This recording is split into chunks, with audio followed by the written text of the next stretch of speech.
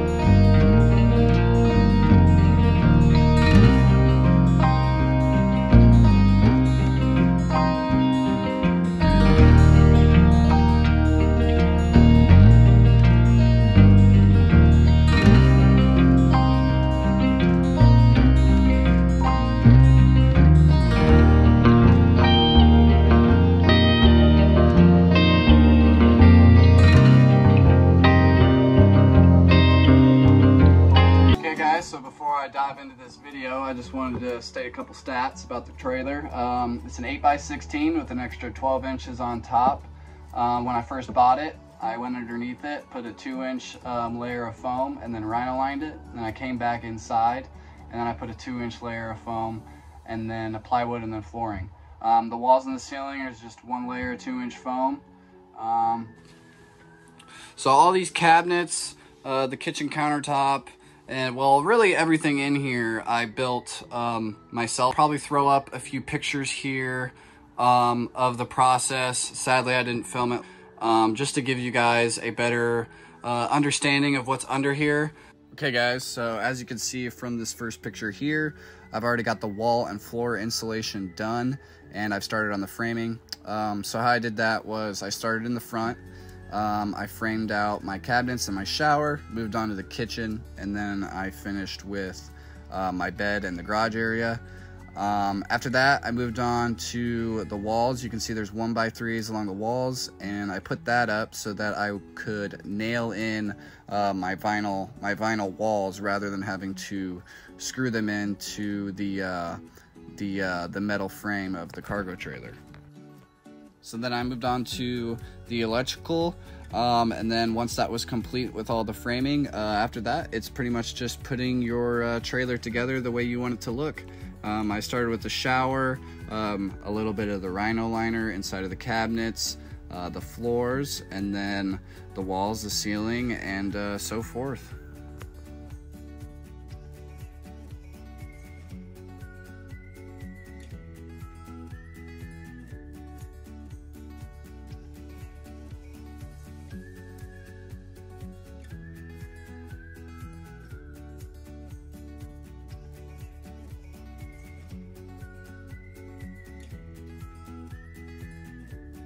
Okay guys, so we'll start off with the wood stove here. This thing is called the Cubic Mini Wood Stove. It's pretty cool looking, kind of looks antique. I've got galvanized steel all around it with a stone slab underneath to help insulate, with a wood cabinet underneath. I store my wood chunks in there, and then kindling and stuff like that in there. I got a hatchet. To the right of that, I got an axe. Ash scooper, and a poker stick. Works pretty good, almost too good. After the first couple months of using it in here, the temperature fluctuates up and down so crazy that I kind of graduated to a space heater. It keeps the temperature in here a little bit more stable. It's a lot easier to control. I am glad I have it, especially on the nights where it gets super cold out. It does help. Just make sure you open up a window if you do buy one of these for your own build. To the right of it, On top of this little makeshift countertop thing, I got a Berkey. These things are freaking awesome, man. I've got a couple buddies that were in the military, a couple different military branches. They use these to filter out their water. One guy said that they would literally go dump it in the swamp water and it would filter out and come out perfectly good drinking water. So one of these is pretty nice to have. And then up here, just got like a little bookshelf thing. We store like all of our notebooks, our Bible, and then we got movies in here, which is essential. To the right of that, I got my grandmother's first gun. She shot her first deer with that, so it's kind of an antique. It's a family heirloom thing, really important for me. So I have it up there on the wall, hanging there so I can remember her. And then got the window underneath. Sometimes we eat our meals here at this little makeshift countertop. We use these little stool things as seats, also as storage. I keep like hats, a belt, a gun holster in there, and yeah. Usually we have dishes that we're drying right there, sitting right there. So we don't normally eat right there, but if we had to, that's what we do. Typically we eat in the bed. I know it's a sin for most people to eat in the bed, as is for me, but you know, when you're living in a tiny home like this, you kind of got to use what you have. So, and then right here, I've just got some extra towels, blankets, a couple guns back there, coat rack, then my TV set up, just using Xbox as kind of the hub. And then a little monitor thing that I rigged up to this little TV mount thing that can spin, so if I wanted to watch from the kitchen I could, and then but typically it's just pointed towards the bed here so that that we can watch it in bed. It works great. Got a little speaker back here, little wiring ports, got a little window on my back door. It drops down. I bought this trailer during COVID, and so they weren't making the doors that slide or open up. So a dual door system where one goes that way, one goes that way. They weren't making those, or I couldn't get it, should I say. And so I had to go with the drop down, which isn't terrible. It does kind of suck that you have to walk on your wall though, to get into the garage, which is underneath the bed. Not much under there besides, you know, a bunch of my crap, my hunting stuff, and, you know, miscellaneous tools and stuff. Do have electrical over here underneath the bed though, because I have 400 watts of solar up top. I've got about 4 200-mile batteries underneath that power my lights, my water pumps for my shower and for my faucet. And then, but I can also convert it with just a switch of my inverter to everything being powered by solar, which is pretty handy if you're on the road. But most of the time I just hook up because we are living at a campground right now. I've got a refrigerator underneath, pretty handy little deal. A little bookshelf up there with a carbon monoxide reader in the back, very important. So I'll show you guys my refrigerator here. I was gonna set you down, but this is gonna work better. So it has this little curtain here. I just kind of use it because it looks nicer from the outside. You're not looking at a bare refrigerator under here. And then it's got this little latch here. You just pull up on that and it slides out just like that. Looks pretty good. And then a couple latches here. I usually just leave them unlatched. And you can grab whatever you need out of there. Pretty simple little thing. I like this. I did a video on it, so if you want to watch that, you can. And then up above there, I got my little alcohol cabinet. Store a few different things in here. Got some rum chata, some Crown Peach, little snackages, some ammo, all sorts of stuff. Some essential oils on top, some bathroom and kitchen stuff right here, toothpicks, ear swabs, towels, my controllers for my space heater and then my air conditioner. I got my light switch right here, turns on my lights on and off. Little 1911 mag holder, which is right here, just in case you guys want to pop in and say hi at a late hour. And then a sink. I got towels up top. One's a hand rag, one's a drying rag for dishes. This little system's cool. This is probably one of my favorite features. You just click on your water pump and then you can lift that little handle and you got running water. Pretty neat. The system I got under here is a couple 5-gallon water tanks and then a 5-gallon gray tank. Just have to empty it out. I was going to just drop a hole straight down, but my axles are right underneath that. Just did it this way. It works good, especially if you're on the road. I feel like this system here, having a gray tank, is probably what would work best for you. For me, in the long run, I'll probably end up just porting a hole through the floor and just dropping it underneath once I'm up in Alaska, because I don't care if water goes out on my property. But if you're camping around and you're on other people's land, the respectful thing to do is to have a gray tank and dump it in the appropriate spot. After that, this is the countertop here in the kitchen. Our stove is currently being stored in there. We just pull it out and we can cook on it. I'll show you that later. For now, the microwave, toaster, and spice rack. Usually we have 4 mugs up there on those little hooks. Doesn't really look the best with only one, but that's the lone survivor. All the other ones have broken from my girl's cleaning. She's lovely at what she does. And up here, just got a cabinet to store, you know, mugs, water bottles, stuff like that. Some homemade potato bread, some butter.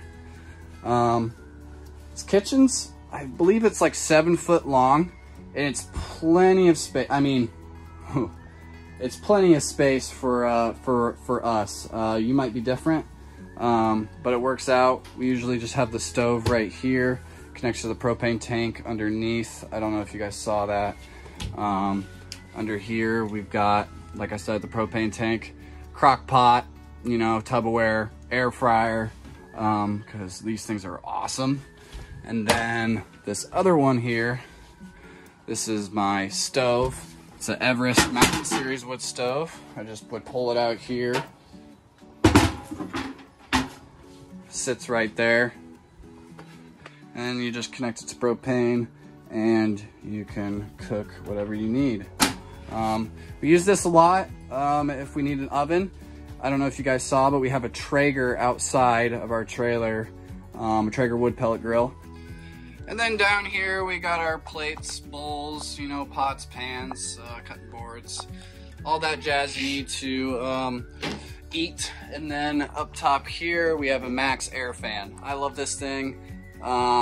This is just like a little insulation barrier so that you don't have you know, airflow coming in from the outside in the winter or even in the summer. This thing works great, so whenever we're using this stove here, we fire this puppy on with that window open and it circulates the air well. So we're not breathing in all the fumes. This is a misc drawer. Don't want to bore you with that. Well, why not? So just keep all of our random stuff in here, unorganized and ugly. Works great. And here we got all of our silverware. It also works great. I just bought a little bamboo organizer thing off of Amazon. It works really good.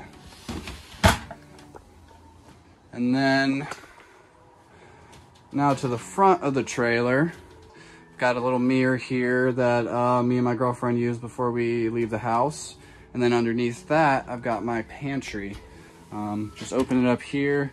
I store all my dry goods. Got a few miscellaneous organizer things that I've got in the back, on the wall, and then on the door here. Works good. Wish I had more space, but it's kind of the way it is when you live in a tiny home like this. And then moving on, I've got my shower. Just galvanized steel on the outside. Kept it simple. The water tank that you see in there, that goes out when I'm actually using it. And yeah, little rain shower head.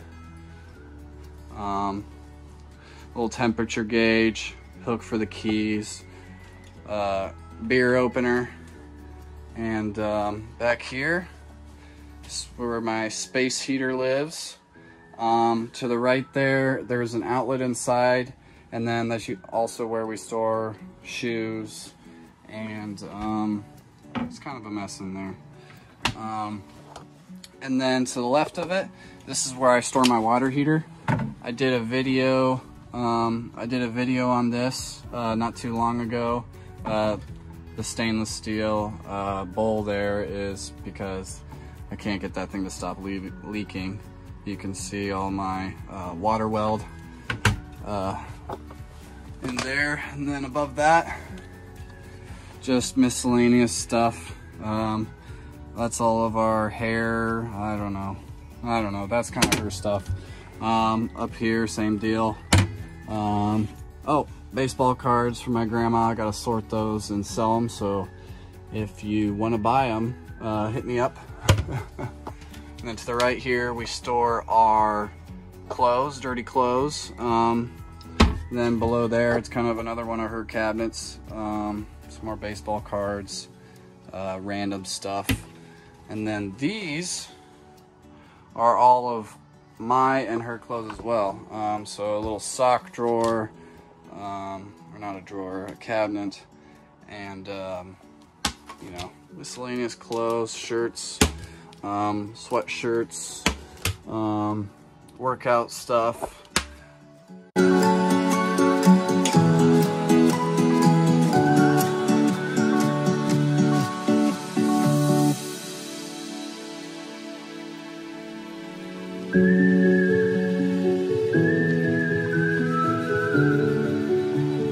Okay guys, so that's pretty much my cargo trailer video.